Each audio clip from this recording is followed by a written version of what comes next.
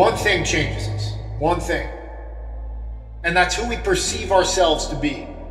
So I don't care if you have to play mind tricks with yourself about where you came from, or what genetics you're born with, or what skills you actually have. But it's all about the culture that's set within. See, it's January 1st and you've got these resolutions, right? Well, let's break down that word. What are you trying to resolve? What's in conflict? Well, what's in conflict is who you are right now is not who you want to be, or who you need to be, for that matter. See, there's a gap, and you have to understand that gap, and you need to close it. How do you close it? Well, first, you make a decision. You decide right here, right now, that you're no longer going to keep up with this set of rituals that you've created for yourself. And you're not going to call it a set of rituals. No. You know it as sleeping 9.5 hours, as hitting the snooze button 3 times before you wake up, as checking Facebook every time you hit your computer.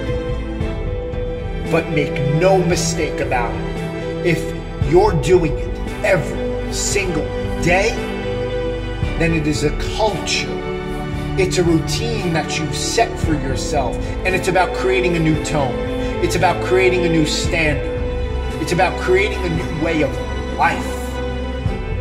So you decide to make a new pattern, and you take action with it, and you stay committed to it. Because you're going to get pumped up, you're going to get excited, you're going to be energetic to write down those resolutions or to make goals, to make that initial decision.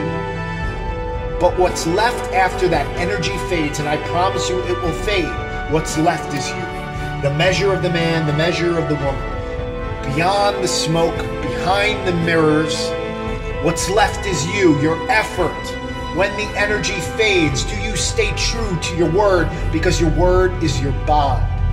You made a promise. Are you going to stick to that pact? Decision, action, and commitment. That's what forms a new identity, because that's the one thing that changes us. See, politics aside, Marcus Luttrell made up in his mind that he wasn't going to die on that mountaintop. He knew in his heart of hearts that he wasn't going to go out that way. That's how you can get through broken bones. That's how Michael Jordan is able to have what most people would call a career game with the flu. That's how Michael Phelps wins his 7th medal by 1/100th of a second.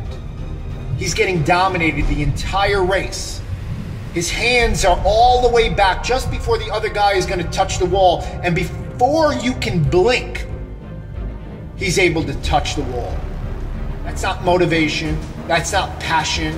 That's not skill. That's not even desire. That's not wanting it more than the other person. That's identifying with something so deep. That's something resonating inside you that says, I do not lose. This is who I am. And there is no alternative.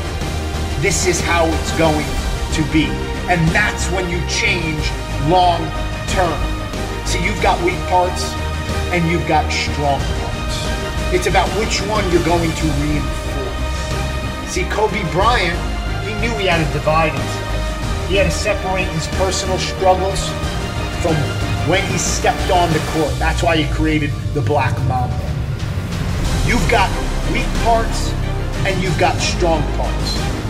That you've got to be able to flip the switch and know when the ruthless, competitive, that killer instinct is going to come out. This new identity that you form for yourself. Who do you see yourself as? Who do you really see yourself as? Because when that changes, then the mechanics change.